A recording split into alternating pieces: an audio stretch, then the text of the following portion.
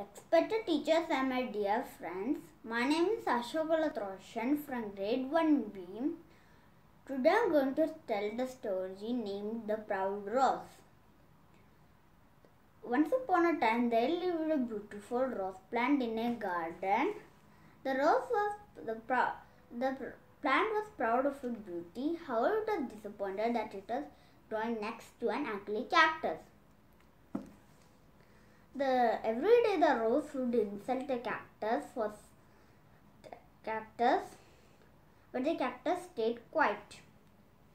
One summer, well in the garden dried up. There was no water for the plants. The rose slowly began to wilt. The rose saw a sparrow dip its beak into the cactus for some water. The rose felt ashamed for having fun of the cactus.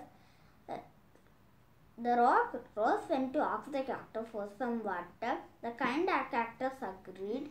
They both got through summer as friends. Moral of the story is, never judge by the way they look. Thank you.